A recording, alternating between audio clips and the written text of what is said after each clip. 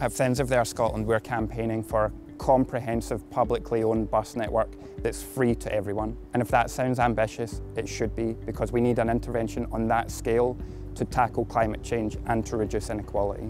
At the moment, across most of Scotland, we've got a patchy, privatised bus network that's too expensive. Routes are being cut every year, it's not working. If we start some publicly owned bus operators that operate in the interests of passengers and not profit, this can connect people to education and employment opportunities. A publicly owned transport system, including buses, would revolutionise the whole city in terms of the fact it would be a lot cleaner. There would be so many less cars because no one would need to bring their car into the city. Across Scotland, about a third of households don't have access to a car. In our bigger cities, it's closer to a half. So it's wealthier households that are being served by a car is king mentality and those spending commitments on huge bypasses.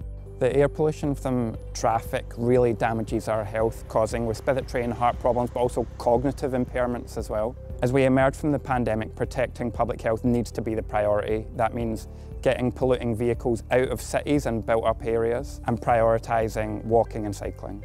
Buses are hugely important to our transport mix. They're by far and away the majority used public transport mode, and they're used in particular by communities in urban areas on lower incomes. When we privatise our bus networks, when they're expensive, unreliable, that's an equalities issue. It's people on lower incomes that are being harmed by that, and people on higher incomes who are more likely to drive are gaining.